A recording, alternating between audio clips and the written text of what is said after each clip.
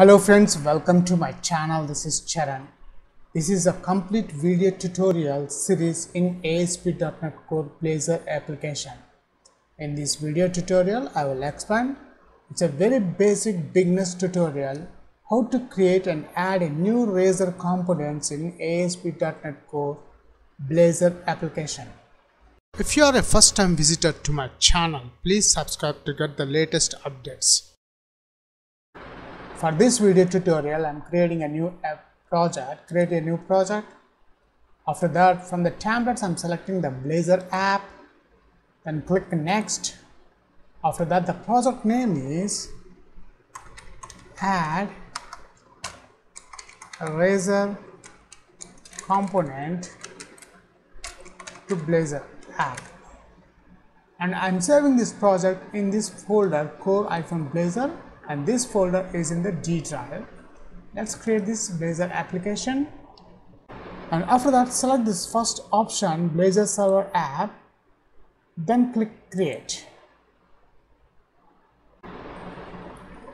and the new ASP.NET Core Blazor application is created successfully. Let me close this default window, and if you notice this Solution Explorer, there's default files, libraries, folders are added automatically.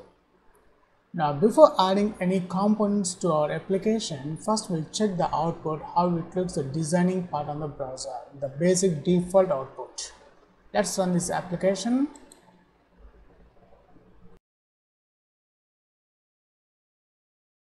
And here we got the basic default layout of the Blazor application.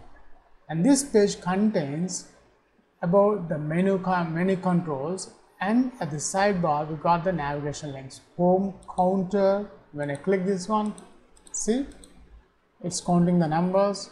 After that, fetch data, we got some data here, and this data is displaying here from the Razor on the Razor components.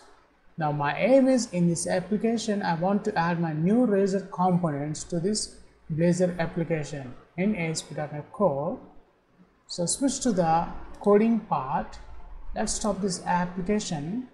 In the project, notice the app, notice the shared folder, expand that one. In this shared folder there is nav menu, open that one. This is a Razor component which contains the navigation links, the home, counter and fetch data. Let's copy this and we'll add one more list item. And this item I'm calling as a contact, and the href also contact. Now all our Razor component pages I am adding in this pages folder. If you notice, there are default Razor components, counter, fetch data, index.razor, the error.razor files.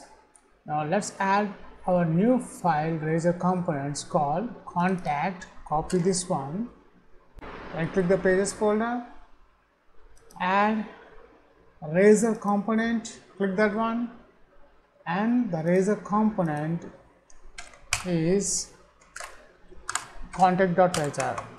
The Razor pages must be the capital letter, the first letter must be capital. Click add. And here we got our contact.razor component. Now let's check the output after we adding the navigation link, and we have linked it with this Razor component. Let's run this application. And here we got our new output after we adding this new contact and navigation link. Notice when I click this link, I've got this message, sorry, there is nothing at this address.